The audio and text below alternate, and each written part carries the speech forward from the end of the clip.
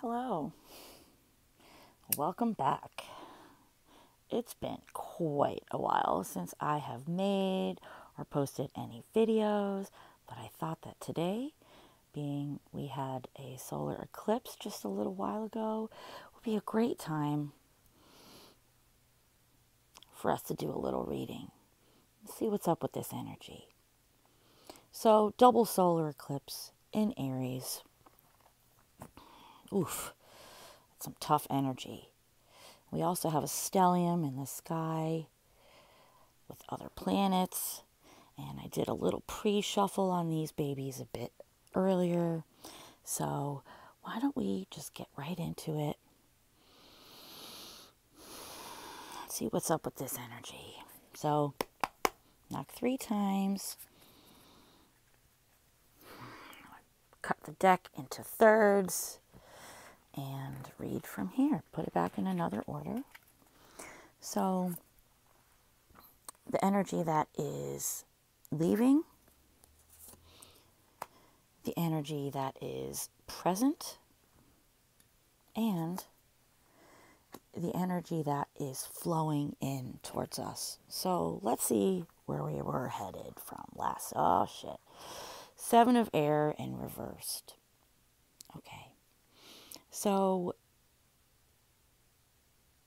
perhaps you were feeling like you were avoiding an argument, or perhaps you were saying goodbye to being around people that have energy that just does not, like, I want to say reconcile with you, but I don't think that's the proper word.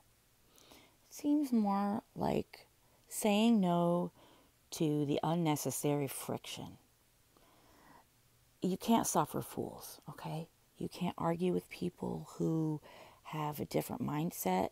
And this is showing me that we are willing to step out of that energy, that we are willing to realize what makes us connect and feel like we're all of the birds, but we're not all the same bird, okay? We're a flock, but some people are emu, and some people are albatross, and some people are robins, and some people are penguins. See what I mean? And understanding that our differences are also our strengths, okay? Ah, the goddess of air in reverse. Now, what story do you tell yourself? What story do you tell others? It is going to be a pivotal time for our stories to change. We have to let go of what stories have bound us. It's time to untie, to loosen those binds, to loosen those threads, to loosen those chains, to loosen those ropes that keep us in a place where we feel stagnant, where we feel suffocated emotionally, where we feel misunderstood. And it goes along with perhaps the story that we told, that we were fighting to tell our story. It's unnecessary, okay? I'm not saying that your healing isn't necessary to get through it, but if you keep on telling the same fucking story over and over, and it's negative, and I can hear it in my life too. I can see it in the lives of those around me that are close friends or work or whatever. And what are we coming into? Look at all this air. Oh my God. And it's all reversed. The ace of air.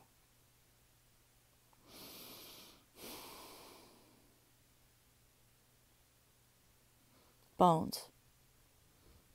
This harp is made of bones.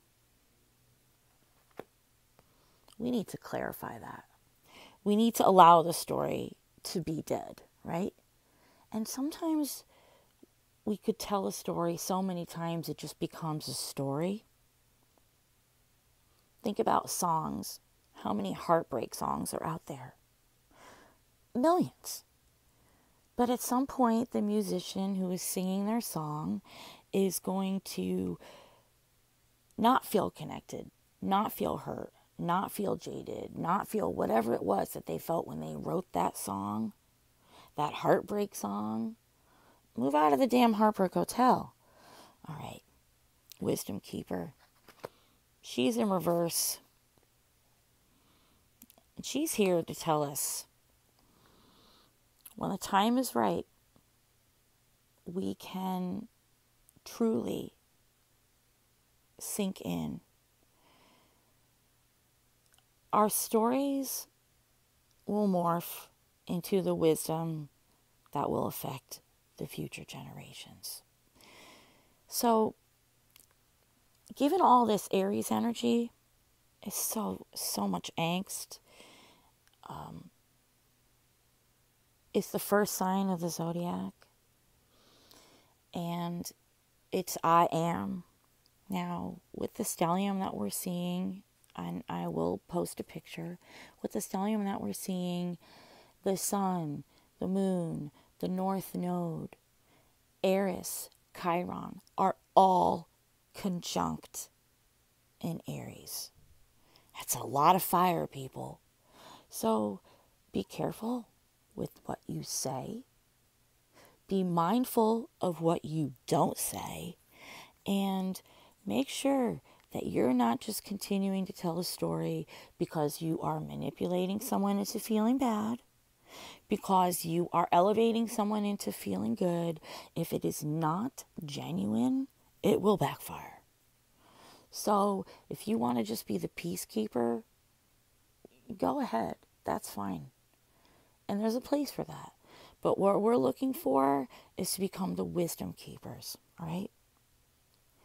Shit's changing, and it's changing fast. So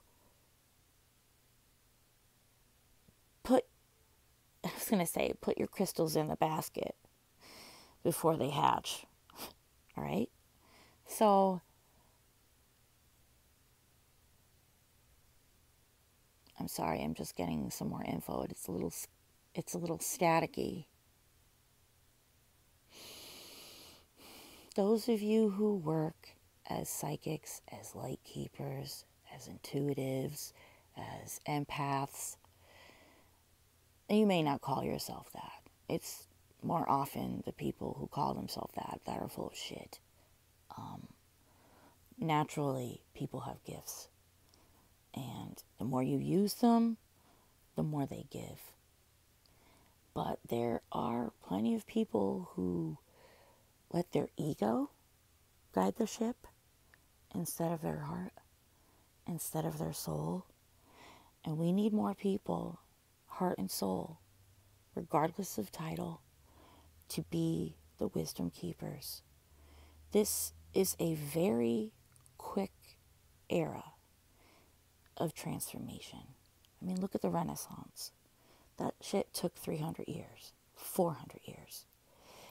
The time we are in now will have a title later, but it is a quick one. And it is like 50 to 100 years of absolute bonkers change and insanity. So we need to hold on to the wisdom so that we can tell that story, so we can transmute the energy. But be careful of playing with fire, because it will burn you. Good luck. Walk away from the fight. You can't argue with crazy people. You can't argue with ignorant people. And you want to get stuck talking about politics, you're going to talk yourself into a circle. Get into the heart and soul of the matter. Recreate the story that you weave. Every thread has intent and purpose. Be careful of the words you choose, because the energy behind them is huge. Know when to say goodbye.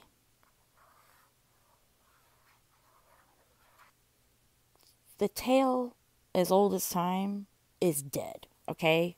Time is dead. Our concept of time is dead. We are constantly working, growing, and flowing in a variety of different dimensions. Like it or not, that's it. And the story you tell may it be an allegory for the blessings of the future. All right, my loves. I hope that's helpful to any of you out there. And be loving to one another and be gentle towards yourself. Okay, bye now.